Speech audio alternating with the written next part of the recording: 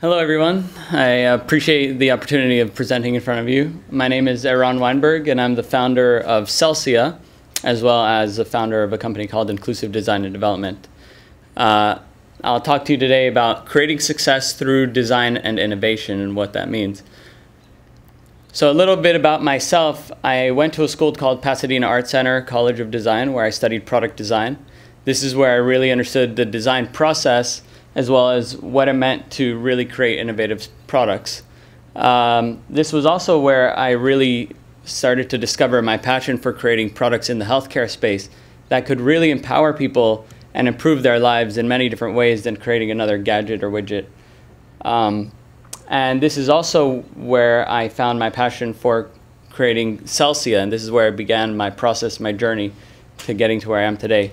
But after I graduated around 2006, I've created about over 100 products ranging from children's toys, consumer electronics, healthcare products. I've helped clients from understanding market needs, market opportunities, to conceptualizing products, the development and manufacturing, as well as distribution. I've even had my opportunity to create a product of my own, which I took from concept to selling all over the world within 6 months of launch. I ended up selling that product. But I really knew I had success when not only was my product knocked off in China, but they also knocked off my name. So I knew this was the right opportunity for me to kind of get back into what my true passion was, my vision, which was creating Celsya. And today, Celsya, we design and develop health and wellness solutions for family caregivers and really anybody who's managing their health conditions. We have a few different solutions, but the one we're mainly focusing on right now is called Celsya Life, which we're transitioning into a nonprofit called A Place to Care. A Place to Care is a social platform for family caregivers to find support, resources, and tools to better care for their loved ones as well as themselves, but our goal really is to make the platform smart. We use a personalization algorithm that will help guide them through the process, because sifting through information is really not what people want to do, and finding specific needs. And I'll tell you why that's important in terms of making the process simple.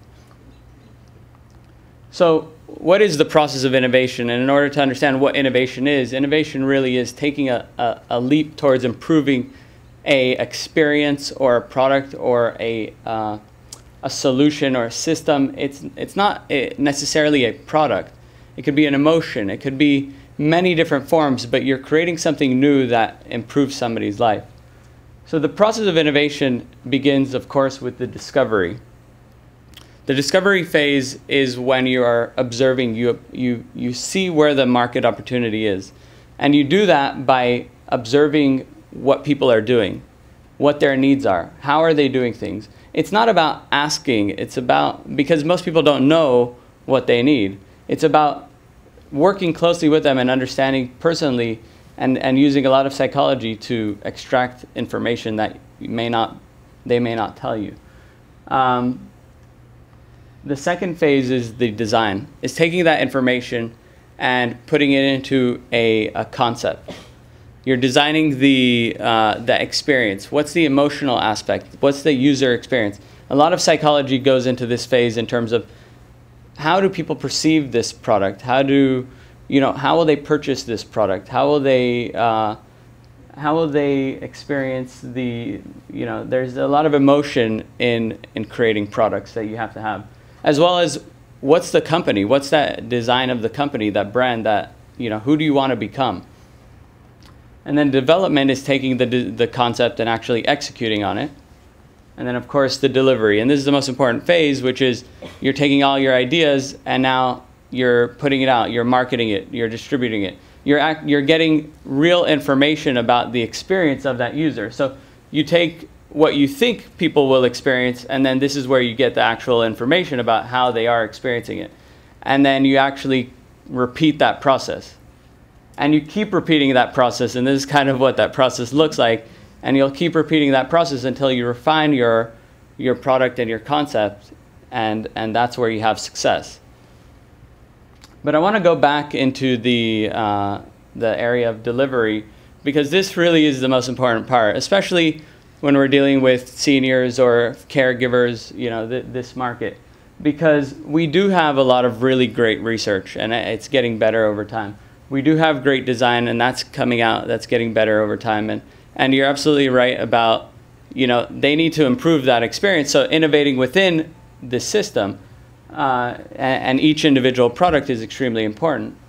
But it's the delivery is extremely important, because without the delivery, people won't know that your product exists. And you can have innovation, but without the delivery, you can't have success. So I want to kind of touch upon the space that we're in. Let's compare a mother who has a baby and a daughter who's caring for her father. They're both caregivers in a way, but a big difference is a mother is expecting to have a baby. She has time to prepare, she's planned it, and then there's a step-by-step process on what she needs to do each month, each week, as well as the process gets easier over time. A daughter who's caring for her father doesn't really know she's a caregiver until she notices there's a burden. She never prepares to be a caregiver. You never think, oh, I'm going to be a caregiver someday, right? And the process, there is no step-by-step process because it's such a fragmented process. And the process actually gets harder over time. So you're really dealing with multiple issues, and each one is very unique. So there isn't one specific process that you can say, well, this is how you are a caregiver. And there are a lot of companies each creating solutions for each one of these problems. But what happens is they're all solving niche problems. And when you're solving niche problems, you're creating niche companies. And when you have niche companies, you have a fragmented marketplace. And when you have a fragmented marketplace, you don't have a brand leader. And when you don't have a brand leader, these consumers don't really know where to go to get the products that they need. And so this challenge is really something that I've always seen as, this has been my vision. How do we create this centralized platform where people can go into and find the products and services that they need? And so what if we can take these niche products and services and resources and tools and put them under an umbrella? So we work in terms of a partnership and put it all under one platform. A customer comes in, a caregiver or a family member, somebody dealing with their health issues, comes into this one centralized location. And based on the patterns and behaviors and the algorithms and what people like them have experienced, we can precisely target what options they have within that area and guide them through the process, making it a little easier. And collectively, by collecting all that information, we can make that process smarter and easier over time. But we create a place where they know they can go to find all these really cool products and gadgets and services. And so I'd like to kind of end with, the quote from one of the greatest innovators, which is, from Thomas Edison, I have not failed, I just found 10,000 ways that won't work. And this really is the process of innovation, because innovation is not linear. Innovation is a process of continuous refinement and improvement and never stopping. Even when you have success, it's never good enough. You have to keep pushing on improving what you're doing. But of course, it all starts with passion. Without passion, this is a brutal space. You have to have passion to keep pushing forward and believing in your vision and what you're doing. So thank you.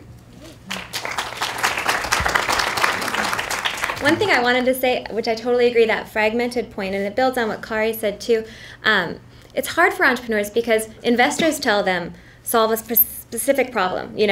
Don't try to take on the world, take on your little piece of it, because that's what we can kind of quantify, and my risk is lower if you do that.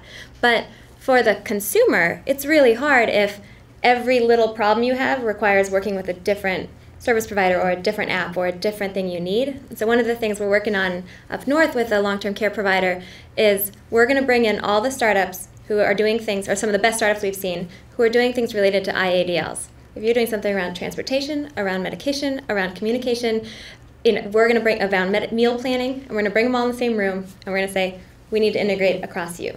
We need a system that integrates, because this ecosystem development that Kari talked about, that's what's going to make it work for the consumer. And so I think integration and, you know, ecosystems is really the next step. We can't just have a bunch of little point solutions that make it hard for the consumer. Absolutely. Thanks, Eran.